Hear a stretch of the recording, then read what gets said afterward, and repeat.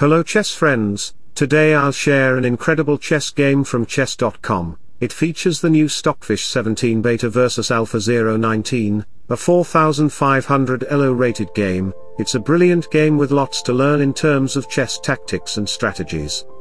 If you want to live a happy life, tie it to a goal, not to people or things. I started the game with d4, I could go with e4. There's an amazing trick in the Sicilian defense's Najdorf variation. Let me show you the variation. Knight f3 d6, open Sicilian defense, knight f6 knight c3 to protect the pawn, a6 Najdorf variation, bishop g5 knight here bishop to c4 to activate the bishop in this diagonal, e6 to block it, castle b5 and we will sacrifice the bishop on e6, takes knight takes pawn to target the queen. Queen Rus knight d5, knight takes knight queen takes knight to target the rook so bishop b7, knight c7 check to trap the king, takes check here it will be checkmated. Not how long, but how well you have lived is the main thing, so back to the position, I played d4 instead of e4 so Alpha played f5, Dutch defense, instead of playing standard lines c4 or knight f3, I decided to go with Funetto attack because my opponent is formidable AlphaZero, knight here bishop g2 g6, bishop g7 is coming to activate it on this diagonal, utilizing the move c3 to obstruct the diagonal's influence, knight c6 knight f3 d6 to consider e5, but after castle Alpha played e6. Rook e1 bishop here and after few moves black played d5, but best was to play h6, this d5 move provide me the e5 square for my knight, c4, capturing the pawn isn't good because knight can retarget it with a tempo, so after castle e6 and after few moves, we have knight d8 to consider c6 and knight to f7 to counter the bishop, we have knight e5, here if you dare to play h6 to kick out the bishop, let me show you the variation, takes knight takes g6 to target the rook, so rook moves away. Takes bishop takes check, bishop to e6, knight f4, bishop takes d5 knight takes d5 and the black position is collapsed, how can you protect your king position? Knight f7 queen to h5, queen g5 check is a threat to target the bishop, so bishop g5 h4, bishop e7 then we will sacrifice the knight on c7, queen takes c7 looks natural but after knight e6, white is threatening to checkmate in just 2 moves, low-rated players like you, might think of saving the queen but after queen g6 queen g7, it will be a checkmate.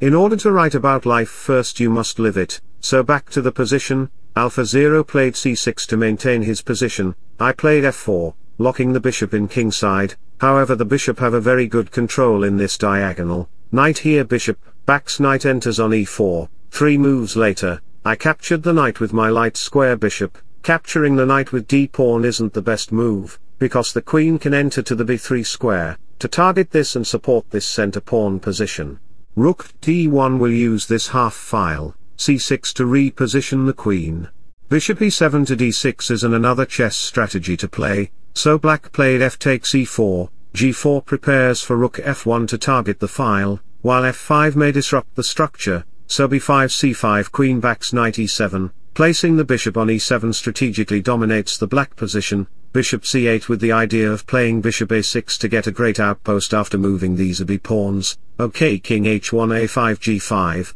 Alpha played b4 as his plan to joining the bishop in d3. Rook g1 bishop a3 knight g4 bishop d3 rook g2 and after couple of moves later I played bishop to d2, knight g1 queen e1 is my future moves to consider, or I can push the h-pawn sincerely to break the position, b3 and a3, the position becomes very closed, favoring the light squared bishop's movement, how can I break this after enhancing my position?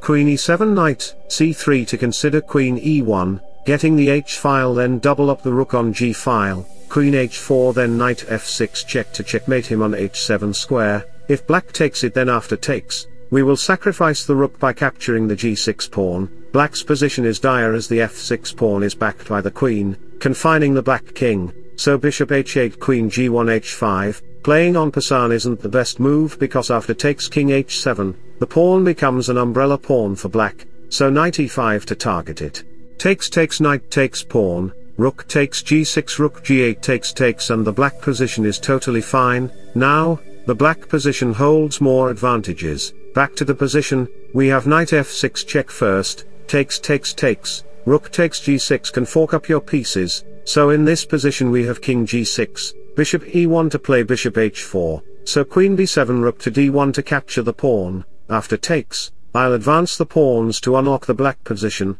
so bishop c2 rook d2 rook to g8, f5. G takes pawn isn't the right move because I can capture the h-pawn with a check and I can push the past g-pawn, so after e takes f5, we have knight e2 to get the outpost. It will create problems in kingside, so rook to e8, knight f4, knight backs and I sacrificed the knight on h5, g takes h5 isn't the best because after takes, king has to run g6 check, king backs rook f2 to target the pawn, so queen d7 to protect it, but we will play queen f1, king up to e7, g7, the bishop is trapped, so knight to e6. Rook takes f5, and if you capture the pawn to gain freedom, then after bishop h6 check bishop takes bishop, king f7 and bishop h4 will take away freedom from you.